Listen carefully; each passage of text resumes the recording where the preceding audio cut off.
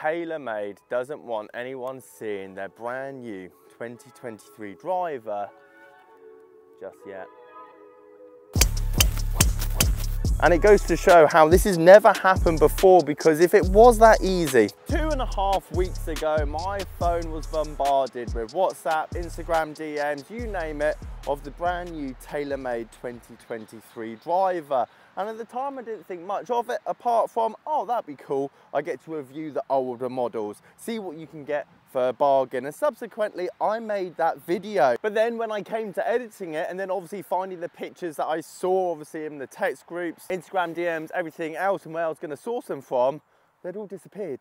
Nothing on Instagram, nothing on Twitter, nothing on the internet. And unless I did a bit of a deep dive into the world of internet forums, it all gone. Which, to be honest, I think makes a more interesting video altogether anyway. And I'd love to get your thoughts on the matter, as I'll go into as much detail, essentially what I've found, because let's be honest, over the last 3 months or so, I've kind of done this with every manufacturer, i.e. I did the Callaway Paradigm driver, all the Epic Flash models, I did the Ping G430, all the old Ping G series models, Cobra Aerojet, you name it. And if you were to type any one of those drivers, obviously online, and I know the G430 is out in some countries, but not here in the UK, there's tons of articles, there's tons of videos, there's tons of photos, X, Y, and Z, even though the embargo date for all three of those drivers, especially in this country, isn't until January. And to be fair, this happens every year. I've always thought it's because the manufacturers want them leaked. It creates that buzz. It creates that anticipation and excitement of the newer products coming out in 2023. But it's quite clear from the evidence that TAYLORMADE doesn't want anyone seeing the new 2023 driver. And I want to talk about why that potentially is. Because as far as I'm aware and remember, it's the first year that this has actually happened. So we have the original stealth driver out on the course today, and for good reason. This wasn't reviewed in my video that is due to be coming out of the value TAYLORMADE drivers you can get in 2023 going forward, because this still holds quite a bit of value. A massive shout out to the boys at Replay Golf for loaning me this stealth driver to do today's video, and probably explains the reason supposed formal letters have been written to social media accounts to take down images. Even Golf WRX at one point had to take down their images for a couple of days. And ultimately, I'd love to hear your guys' thoughts on the original stealth driver. Have you had it? Have you tried it? Is it in the bag at the moment? And let's be honest, when this driver does eventually get down to £200, that golden price point of newest technology versus, let's be honest, decent value for money, would you recommend the other guys in the comment section to, well, get it? Now, before we get into the finer details, the speculation, dare I say, the gossip, I think you need to understand something about TAYLORMADE's product cycle, which is very different to all the other manufacturers. Titleist, 2 years in terms of bringing out a new driver or woods, and then they bring out the irons on the opposite year.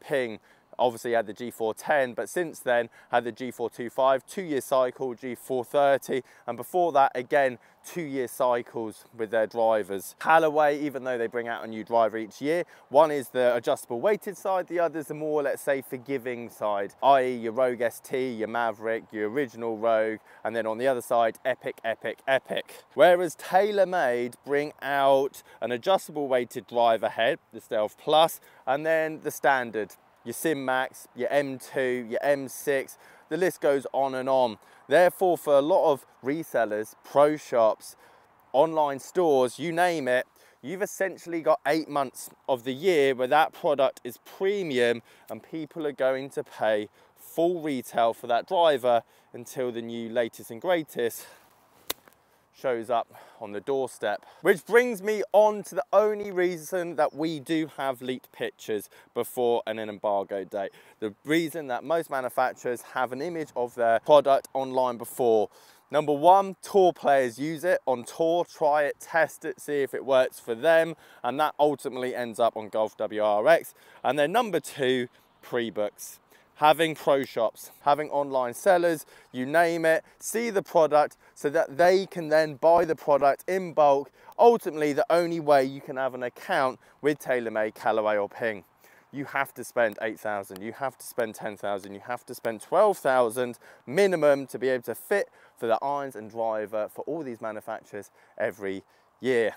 Which means it's necessary for manufacturers to show products to members of the public early because, well, they need that influx of income for the start of the year anyway. But when you're showing the product to thousands and thousands of people, and I understand obviously a lot of these people will be signing NDAs, it's incredibly difficult to keep the name, the information, and potentially photos of that stuff off the internet. Now, I think there's two reasons why TaylorMade potentially don't want anyone seeing their new lineup for next year. Number one being they actually want to release the product themselves, which does become somewhat impossible. And to be honest, I've done this for a very long time. Leaks always come out first, mainly because the product's put on the USGA website, which it will be done very soon, so that obviously it's then conformed to the USGA rules, which means that it can be used obviously in professional and amateur play. And this is always done before the launch, let's say, of the driver itself, the adverts, the tour pros using it, YouTube reviews, everything else. So for that sense, it's almost impossible to keep the image of that driver away from the public before you potentially get to have your own go at trying to introduce it to the public firsthand. Oh, slightly right. Otherwise, that was absolutely mute. Let's hit another one. And then option number two, which I think is a lot more likely, trying to help, which is rightly so, a lot of their big clients, a lot of big orderers, a lot of pro shops, club fitters, you name it, because I think last year, the buzz around this was very early. The leaks came out very early, and you can read into that however you like. The driver on the USGA list had been out for quite some time, creating an incredible amount of hype. Buzz, carbon face, lighter, next generation, and there would have been tons of pre-orders, there would have been tons of pre-books, there would have been so many pro shops, club fitters, online resellers, you name it, outlet stores ordering a ton of this stock. And for all accounts, I think the Stealth has done okay this year, but I don't think it's dominated the market as much as people were thinking, meaning a lot of that pre-book is sitting on the shelf, a lot of that pre-book is waiting on the sides, and maybe give a tiny bit more of a helping hand to some of those places that need to move quite a bit of this product. That is ripped. So let's talk about the speculation, the effectiveness, and I'm not going to post the letter obviously on this video because I have no idea of the authenticity, nor am I going to post their images because TaylorMade's made it very aware that they don't necessarily want this out in the public, and I respect that, to be perfectly honest, as it is their product and they have spent a bit of money on it. And if they go to this kind of effort to keep it out of the public eye, who am I to obviously spread that?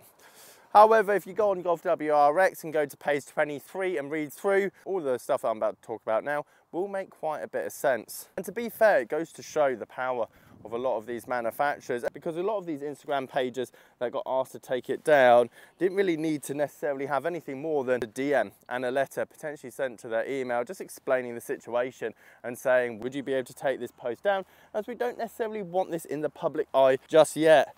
And it goes to show how this has never happened before, because if it was that easy just to ask Instagram pages, Twitter pages, Facebook pages, you name it, even websites like Golf WRX to take these posts down, then everyone just agrees. Everyone does just take it down. No one necessarily goes, no, I will show your product to everyone else in the world. And to be fair, it potentially goes to show in the past how much manufacturers don't really mind the leaks, because it does create quite a bit of buzz behind the product without them having to do any work. Oh, that is gone. That is the best hit of the day today.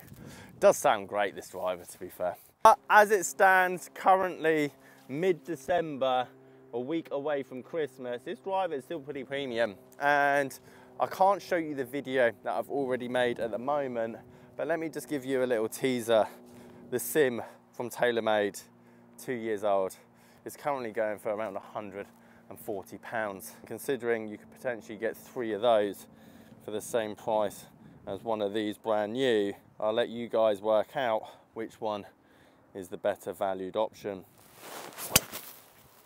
Guys, if you like this video, you might want to check out my Callaway 2023 video, which is up and is online and has tons of articles written about it. Guys, thanks for watching. See you later.